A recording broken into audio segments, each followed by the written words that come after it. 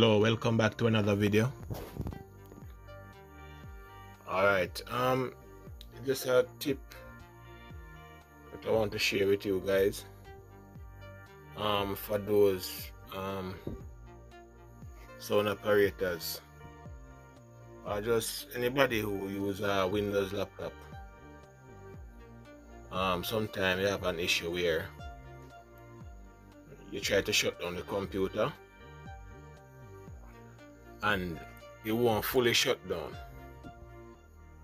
As you can see here, so I have my laptop here.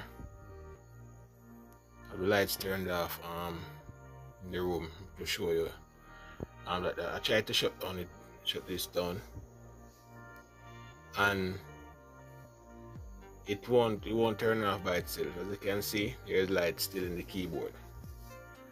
I'm going to show you how to fix this. It's very simple, but a lot of people don't know how to repair this problem. So just stay tuned and I will show you step by step how to fix this problem.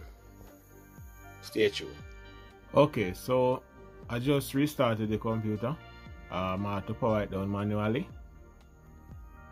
Alright, I just wanted to follow these simple steps in order to fix this problem that when the computer won't shut down fully. First thing I want you to do is click the start button. On your keyboard I want you to type device. Just type device manager. I want you to click device manager.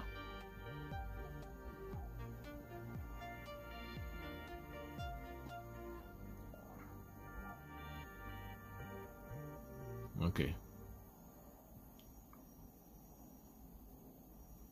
On the device manager now, you're going to look for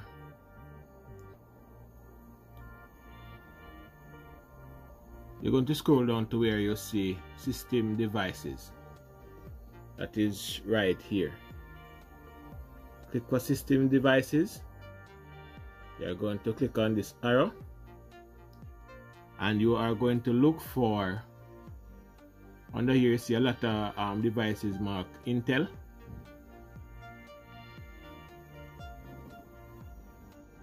All these right here.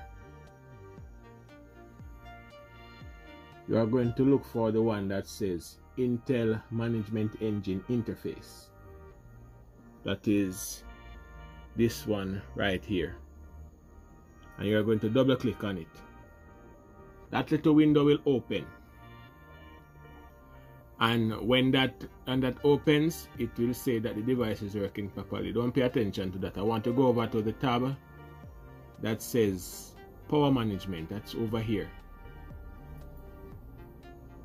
And all you have to do is, if you are having a problem, you will see that on your computer that more than likely this box right here that says allow the computer to turn off this device to save power.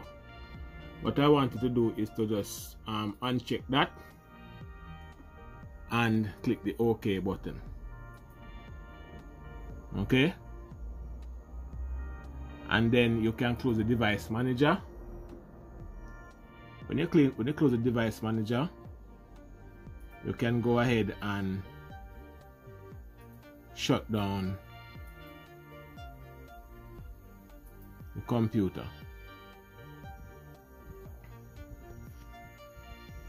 If this is done correctly and all goes well, the computer should shut down by itself.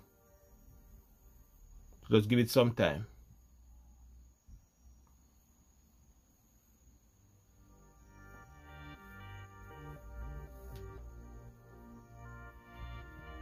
I noticed that a lot of people have been having this problem for some time now. I don't know if it's a Windows problem, but this is one way that you can do it. After a while, the computer should shut down completely.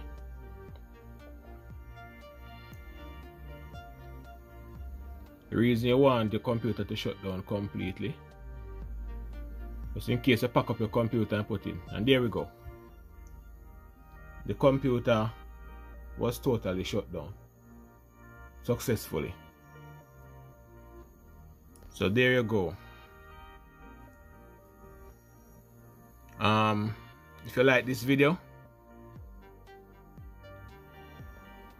just please subscribe. If you're already a subscriber, just like the video. Thank you very much.